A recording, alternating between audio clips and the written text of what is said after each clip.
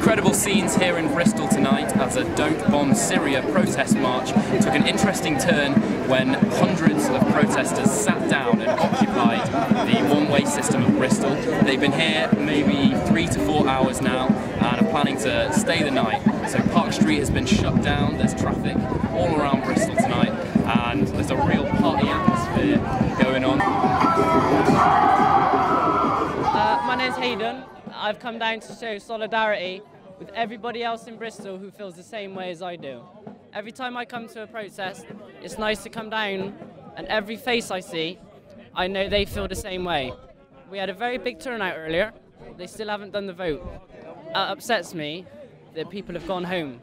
People are sat at home watching their soaps, having a cup of tea, whilst people's lives are in the balance right now.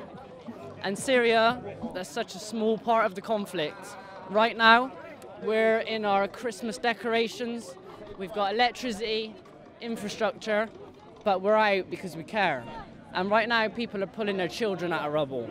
People aren't sat down with a cup of tea, they're trying to gather their charred possessions, and it sickens me.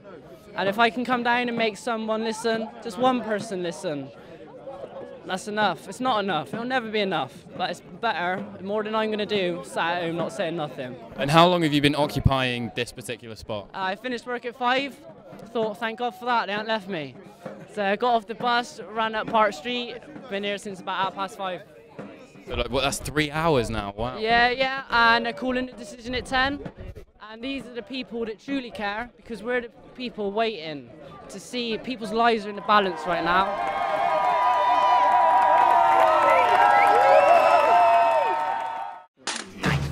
Listen carefully.